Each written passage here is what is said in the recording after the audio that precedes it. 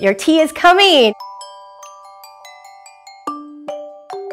Something that I find really magical about tea is that this little leaf can come into your cup, into your glass, and it can provide this deep connection to people, to the world, every sip you take, which I think is the exact thing that happens with Marylyn's work. Tonight we are joined by the tea expert and connoisseur Jeni Dodd for a very special curated art and tea pairing.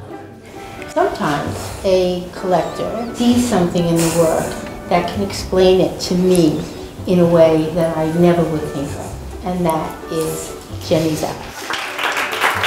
I've been so desperately wanting to do this for such a long time, to pair tea with your paintings. The first tea is an oolong from Nepal. I chose this painting to go with this tea. And I specifically cold brewed it because it transforms, it transmutes. I taste tea in color. This tea you're drinking tastes red to me, so it was very literal for me. I think there's something very abstract about the connection as well. I've done quite a few pieces like this, a 4-part piece. This 4th part is telling something that you wouldn't know about. The history of tea has been part of Buddhist tradition, as part of a meditative, contemplative process.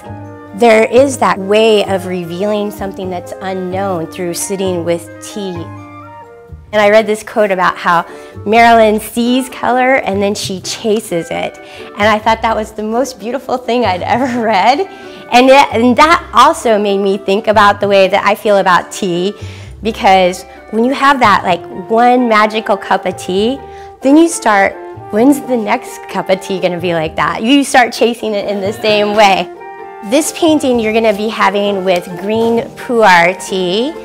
It has been aged in a green mandarin peel. There's like this very literal color translation because the pu'er tea is kind of this earthy kind of feeling tea. This is the color that I feel when I drink this tea. I'm going to talk about tidal pool. I knew I really wanted to include the aged water fairy tea. When I taste Chinese oolongs, I taste yellow, and this is clearly not yellow. I couldn't really tap into why I felt so strongly that it had to go with this particular painting. And then it occurred to me, this is a tea from this very rocky climate, and the water runs over these rocks, and this just feels like kind of that mineral flow of the water over the rocks. The oculus was used to bring light into dark areas. An interesting connection that you bring is that way of revealing through this architectural element to like shine the light on truth. And I think it's amazing. I'm in awe.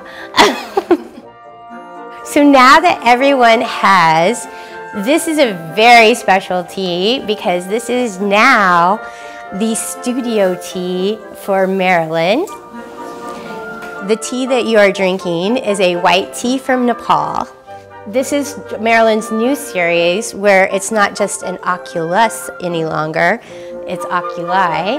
And so she named the painting Oculi Chia. This is Marylyn's tea. As a grouping, I feel like they make up something completely new and unexpected. I do want to say thank you all for coming tonight.